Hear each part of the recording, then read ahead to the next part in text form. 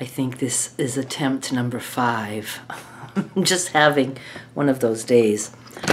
It's been one of those days, and I'm sitting here babysitting a sale while waiting to get ready to go to Derrick's gig tonight. It's the one that's in South Haven. This will be the 3rd one they do locally since this band hooked up and started playing, and I will be going. I've gone to the other 2, one time with Skylar, the other time alone, and then this time Derrick has a friend. Her name is Terry. She's from Nashville. I think she's from Wisconsin, but she lives in Nashville, and they're very good friends. She's good friends with like all the band people, and she is here in town, so she's going to be going, so I'll have her to sit with. And my plan is, but I can't make any promises, I would like to record a couple of songs. I haven't done that before because Derrick, you know, we weren't sure about putting that on his channel. He didn't want stuff that wasn't monetized. You can't monetize music like that because of copyright. But now that he's done some bass covers, he sees that he got some really good results with that, even though it's not monetized. So I asked him if I were able to record, would you want that on your channel? And he said, yes, absolutely. So I can't make any promises because I just don't know how I'm going to feel. And it's impossible for me to do from where I'm sitting because people stand up and they're in the way. They stand on the dance floor.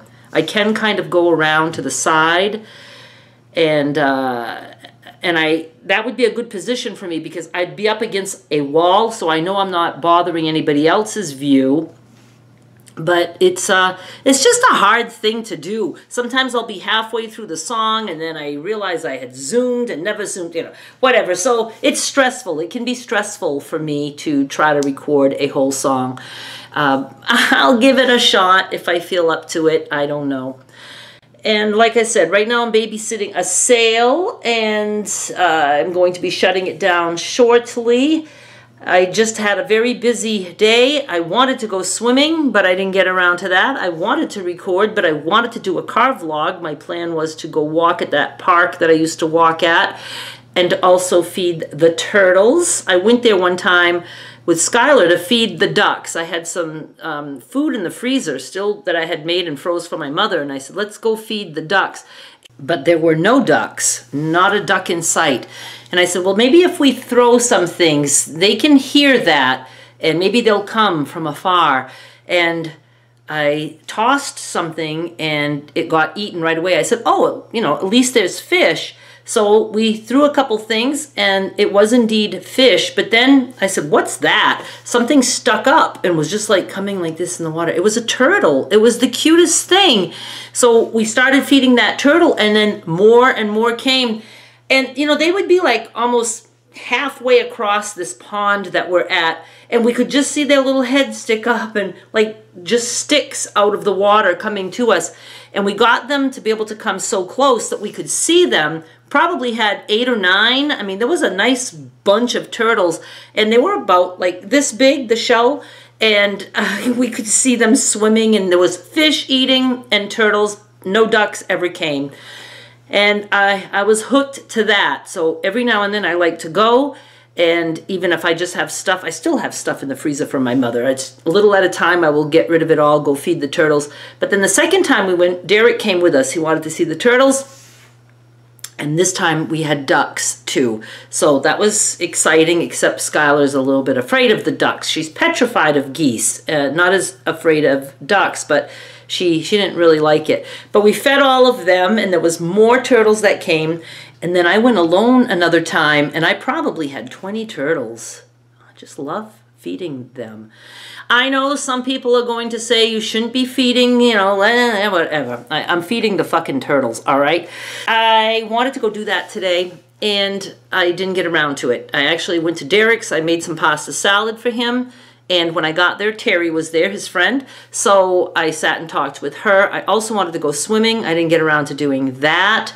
The pool was closed yesterday on a Friday, and I don't know why, and it worried me thinking the pool was closed again for the, you know, the rest of the season.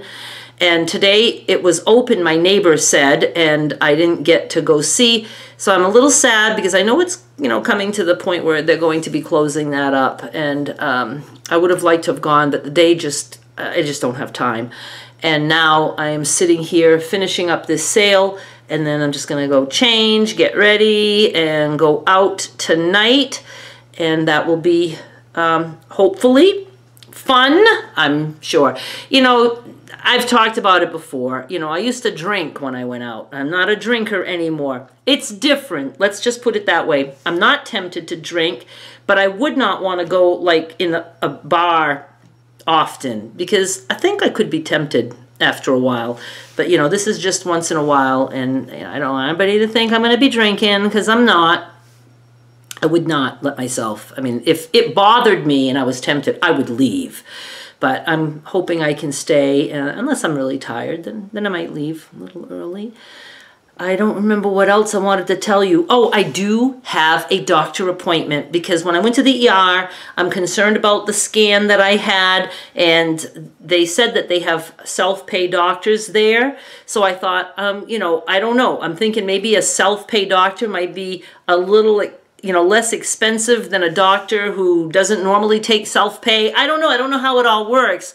I just know that, you know, in Maine, appointments are expensive. I could not believe when they told me that the appointment was only $65. Yes, $65. I will go even if I just have sniffles. I don't care.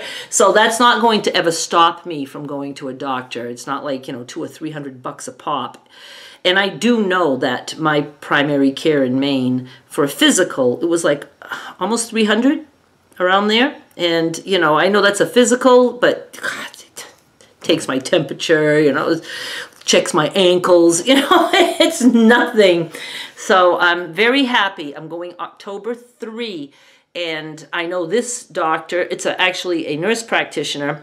He or she, I don't know why I think it's a woman. I don't really remember the name, but I'm thinking it's a woman. I would like that.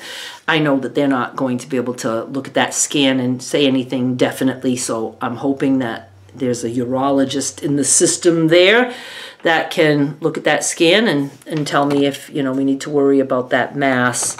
No kidney stones is what I was told, so I am relieved about that. And now I'm just feeling so much better that I am actually going to be able to have a doctor that I can see. That doesn't take care of anything catastrophic, but we're, you know, taking steps here in the right direction. So I'm just happy about that. I don't know what that bill is yet from the ER. Maybe it's not as expensive as it would be in Maine. Maine's a very expensive place. You know, it's just, it is. And I'm glad to be in a less expensive place. I'm going to sign off because I got stuff to do. I want to get ready to go out, and I'm going to shut down my sale just before I leave, and I will be back with more soon. Fingers crossed that I can record something there. Thank you so much for watching. Bye.